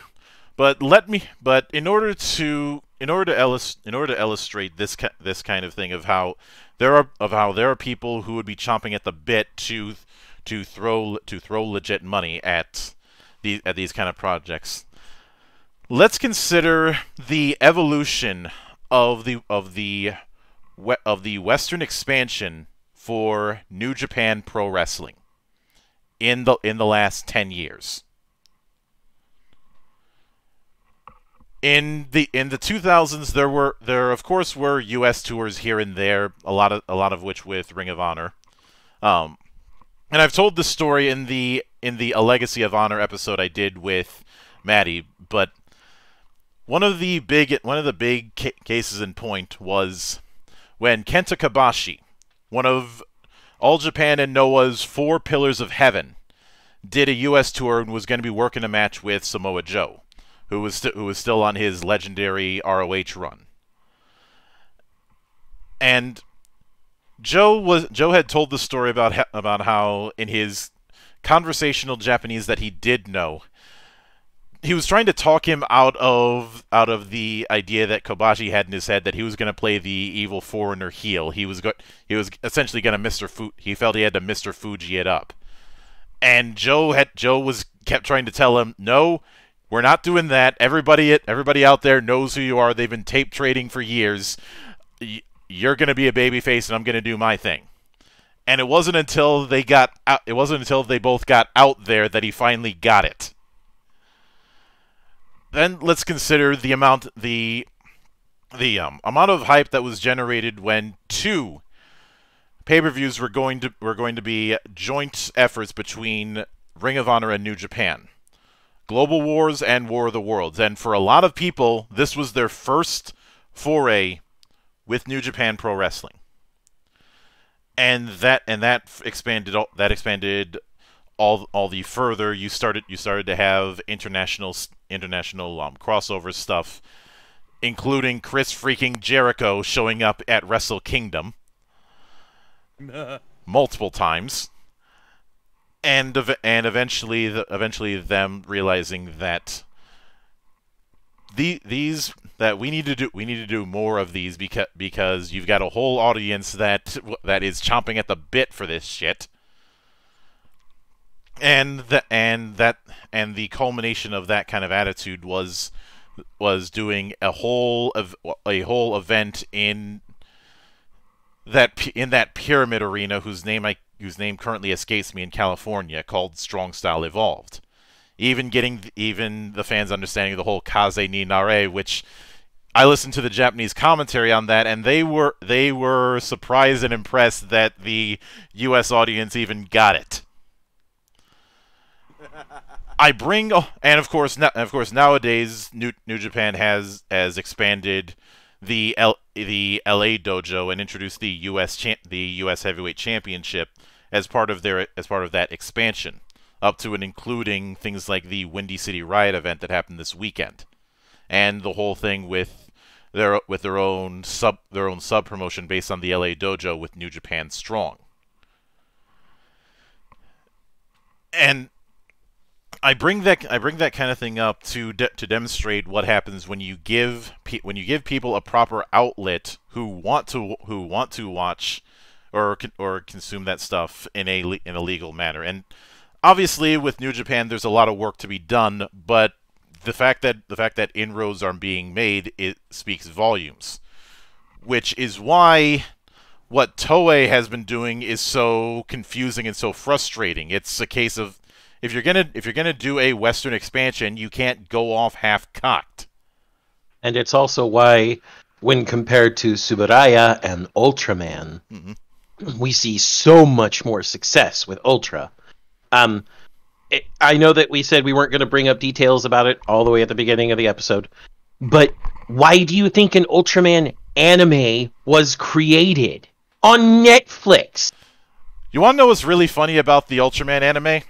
And I'm not sure if I don't think you brought up this in your video, Shades, but this was a case of Toei's loss was Tsuburaya's gain. Oh, yeah, no, I didn't bring that up, but it totally is. Because the Ultraman, we'll go into this a little bit further, but I need to give this story for the purposes of context. The Ultraman anime is based on a manga that was created by the same guy who did Line Barrels of Iron, which is actually pretty good.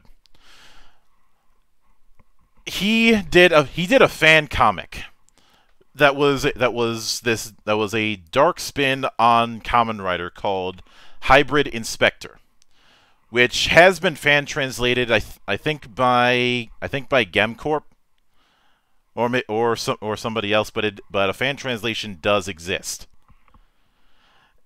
And this is an incomplete fan comic, because just as it was starting to get a little bit of traction, Toei decided to C&D him and killed the project off at its knees. Despite the fact that fan comics are nothing new, and I'd say a lot of companies have a gentleman's agreement to leave fan comics alone, even though they could go after them, because going after them would be a PR nightmare. Yeah. And Yep. I don't know what after that happened, even after it cooled off and he could have continued it, he decided to not. They. It's two people. Yeah, they had decided not to do it. And instead, at some point, they get approached by Tsuburaya to do something similar. Not in terms of being a darker spin on Ultra, but their own spin on Ultra. Yeah, because the spin on Ultra there is much different. I would definitely suggest either reading the manga or again watching the anime. And it provided a new merchandise angle for Tsuburaya with the suit variants of Ultras. Yeah. Yeah. And so, as we can see here, the way Tsuburaya has been doing their Western expansion is accessible and in the best way. Free is good. Like, free is really good. Even if it was just for 10 or 7 bucks a month, like a streaming subscription. The fact that there is an accessible option is very much the key. The freeness is just icing on the cake, and I know I've brought up that quote from Gabe Newell a lot, and I'm gonna keep bringing it up. Same thing. We all were. Yeah. But it is but this is exactly what Gabe was trying to get at with that whole piracy is a service problem, and the way you combat it is by offering a better service. I don't see a whole lot of Ultraman fan subs these days, largely because there isn't a need for them. At most, I see Ultraman fan subs in non-English languages, especially Indonesian. Which is understandable. It's not a market that Tsuburaya hasn't necessarily looked at expanding into yet, so translating to other places, other regions, especially when it's still accessible for free. So, I mean, it's really easy to get those fan subs out, is a great way of expanding awareness. Mm-hmm. And as Tsuburaya has been one to look at this all very favorably and think about how to expand into other markets, they may eventually turn their gazes to other regions too. Mm-hmm. Yeah. So one addendum I always add to the Newell quote is there are always going to be a small subset of user assholes who just want their shit for free and don't care. Mm-hmm. That's society. There's a reason that part of overhead costs for physical products includes an overhead account for theft, because realistically, you're not going to stop everybody from stealing. No, There's and always going to be those people that just do it just for the sake of doing it. And Yep. even if you could, it's not worth punishing 1,000 legitimate potential consumers just so that you can stop 10 bad actors. Yeah, And most of the gaming industry still needs to fucking learn, but that's a whole other topic. Mm-hmm. yeah. But- The big thing is that these bits of accessibility, especially in, like I said, free is good. Like we also pointed out, like Monk pointed out earlier, if you watch these for free and you want to monetarily support these series, these Ultraman series, you can. There are DVDs and Blu-rays available to purchase. This is one of the best models for consumption of entertainment media I've seen. And when new series or new films come out, there's not a very large gap between the Japanese release and the international release. And on top of all that, it's giving them an inroad for when they want to start throwing more Ultra merch this way. Like, can you imagine what sort of merch explosion they could go through very, very soon? Especially given a certain project that is going to bring a lot of eyes to the Ultra series. Mm-hmm. I'm referring to Hideaki Anno's Shin Ultraman Shin project. Ultraman. Yep. Which I believe is still in the works. It's one of the parts of his Shin series because, well, now that he doesn't have to worry about now that the story of Evangelion is pretty much done. Oh, it's done. He doesn't have to worry about that anymore, and he can focus on other projects, and he doesn't have to worry about Gainax calling him ever again. But Shin Ultraman, we can only hope, and I doubt it, but we can only hope that once Toei sees Tsuburaya's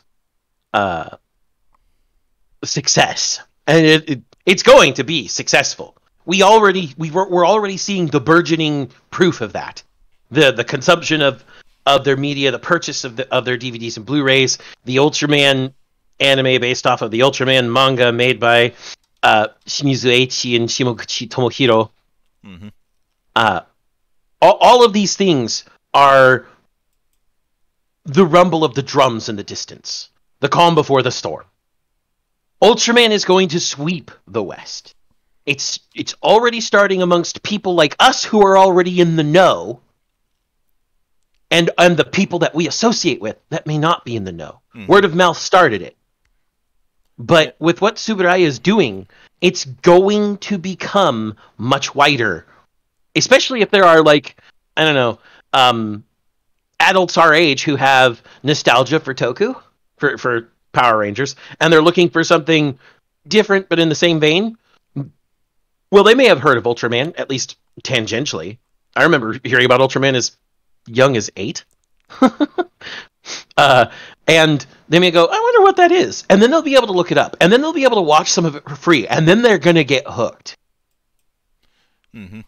And as kind of a final note, as kind of a final case in point with this kind of thing, I'd like to bring up a article from late December of last year regarding the plans to grow the Ultraman fan base. The CEO of Tsuburaya Productions had said that they plan on growing the fan base without making changes for Western audiences. Because this is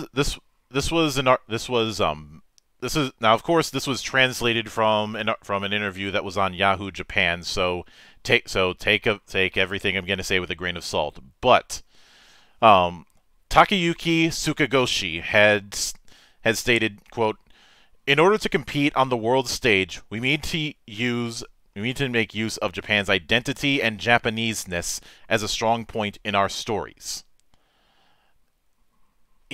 And when he was asked about whether or not the franchise would be entering a new era of Ultraman that's different from the past, he had said, "We are evolving a different type of Ultraman. What will change is not the shape or form of Ultraman, but the content and nature of the work.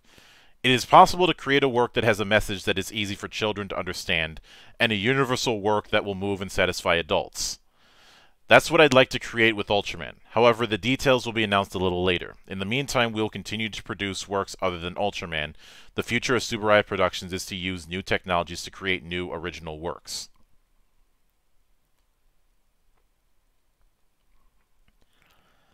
And I remember when that article first came out, and a bunch of the usual crowd on Twitter said the usual stupid things. Mm-hmm. But I also saw this as the snowball. Because just, I think a few days ago, we got a statement from the CEO of Square Enix, who said, "We can't make good games by imitating Western productions." Oh. There was also, I think I think there was somebody at JC staff who had made similar sentiments of we understand that we have a large Western audience when it comes to our work, but we're not changing it for them. Yeah. Every time a Japanese company has attempted to Westernize in order to appeal to the Western market, it has failed. Yep. Look at everything that happened in the 7th generation. Crashes and burns in their face. Mm-hmm. And I think this is actually something that is starting to get through to all of the entertainment media in Japan, except for maybe Soini, but we won't get into that. I'm not even sure if I can call Sony a Japanese company by this point, at least when it comes to their entertainment branch. I mean, they're owned by a Japanese Kabushiki Gaisha, so the note coming across to the larger names in Japan who have tried to Westernize had some experiments that have frankly blown up in their face and are now making some of these types of statements are also owned out and actually demonstrated in some of the lesser companies that have been this has been praxis for them for ages. Elden Ring, anybody? Mm-hmm.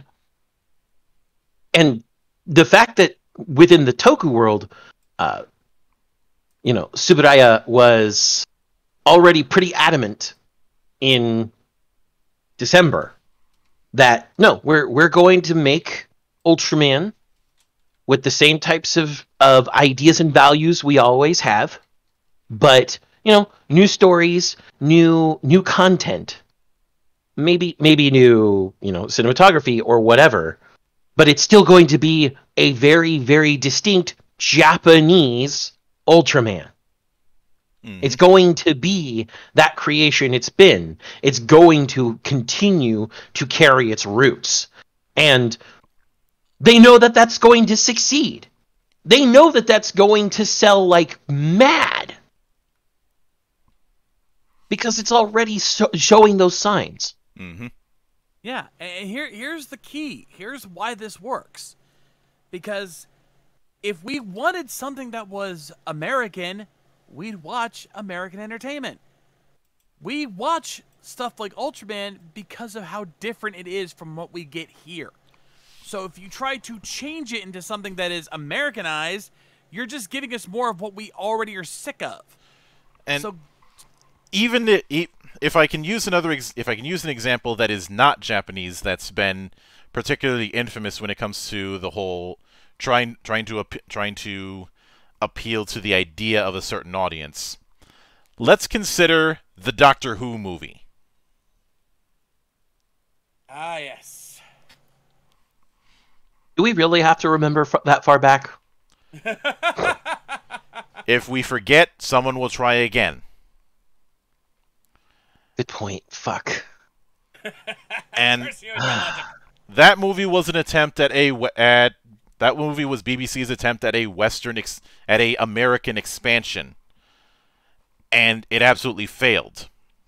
That's just why Doctor Who went dark for years after that. Well, the reason it went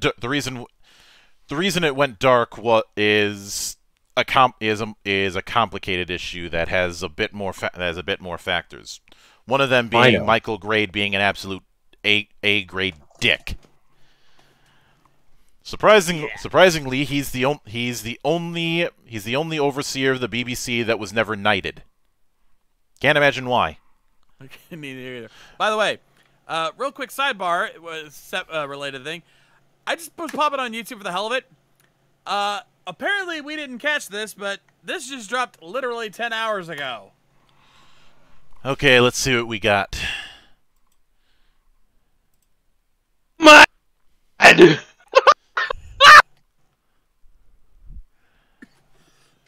Okay, what am I looking? At this shit better if you tried. That's Shin Ultraman's official trailer and an announcement date. 5/13. Monk, you couldn't tie this better if you fucking tried.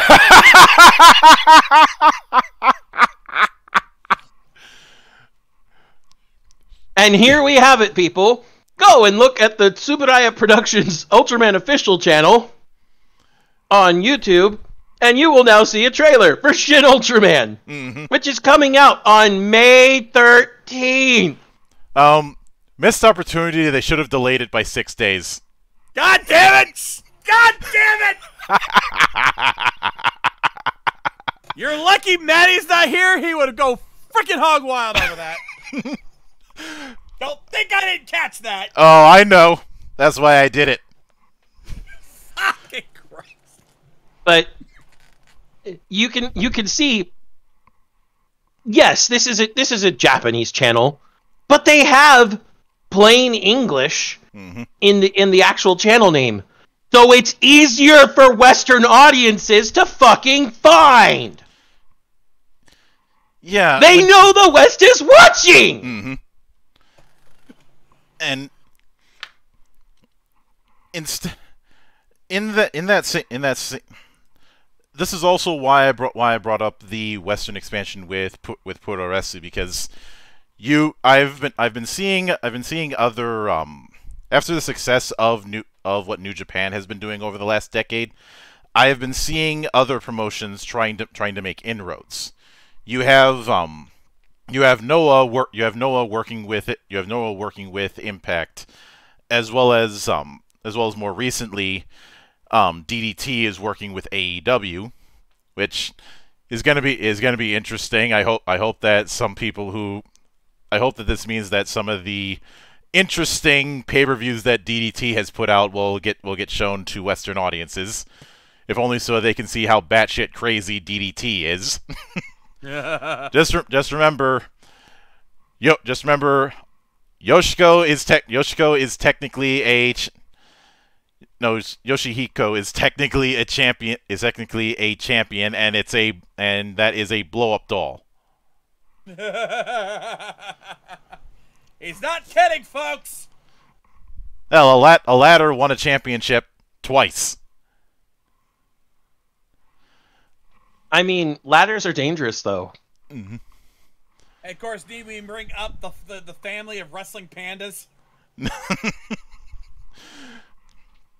But they're so wholesome they win championships without doing anything. Yeah, you have that. You have Big Japan Wrestling and All Japan making their own inroads and being very active on their Western accounts. And with each of those, there isn't a desire to try and adjust what they're doing.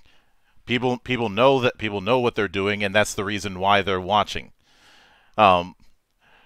People who would be watching death matches with BJW or even FMWE, they're watching because they know how batshit crazy death matches get in Japan.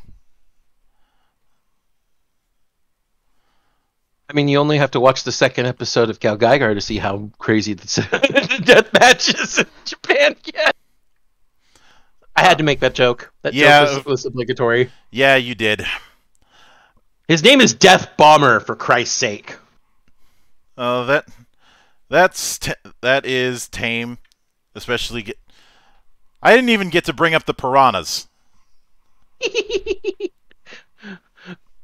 But I think the best point here, not just about Japan, but about anyone making inroads into the U.S. and into the Western markets. Keep your identity. Be who you are. Do not change for the market you're going to, because that's not what the market wants. You guys at least not any. You guys know that I'm a big fan of the thick of it and In the Loop. Mostly because of Malcolm Tucker. The guy who created that series did at one point try and do a pilot an American version of a Malcolm Tucker, it did not work.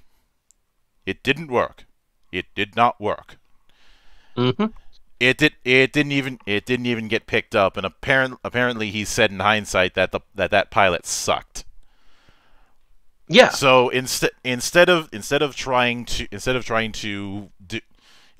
do the same sort of humor the same sort of style that he did with The Thick of It, instead he decided to lean more into a satire of political offices with American politics, and we got the HBO series Veep out of that, which had its fair share of biting wit, but it wasn't. But it was something that felt like a American take on that kind of biting wit, instead of a British style of wit trying to be American. So that's a good example of that whole keep your identity. Yeah. And with that respect, we go back to Tsuburaya's announcement about how they're not going to change for a Western audience in December. Mm-hmm. And now we have an anchor point to see why Ultraman is consistently nostalgic. Yes. And they keep their identity. Mm-hmm. And I will certainly probably be watching Shin Ultraman and Chronicle D when those come around, or at the very least keeping a passive eye on things. Although I will admit that when it came to me getting into Zet, they had a very strong case.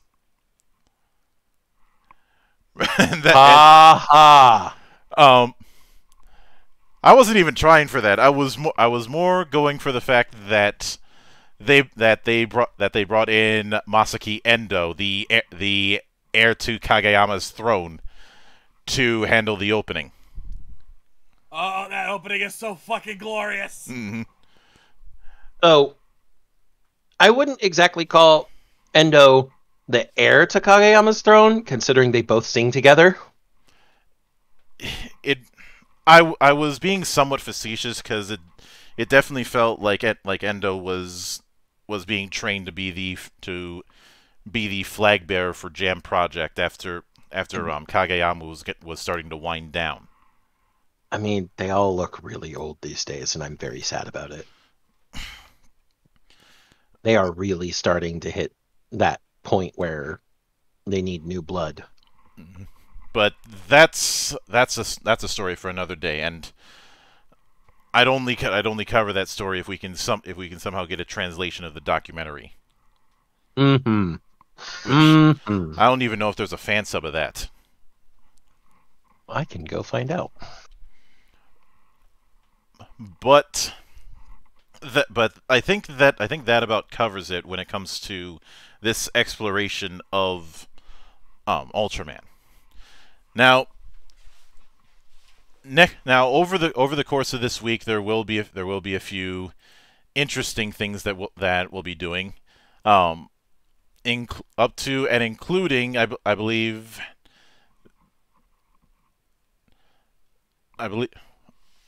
Actually, no, that's not the case quite yet. But I will be having a few interviews in the coming days, along with the second part to what we handled with Veil of the Void last Friday. Just remember, folks, use code 2monks to get 10% off your purchase of Veil of the Void. And next week we'll be delving into something a little more design hat-y, because technically speaking, we didn't do a single reconstruction in April. So we'll be doing something close enough. But that is a story for another day. So until then, On behalf of the good brothers present and not present, my name is Mildra, I am your gaming monk, and join the watch!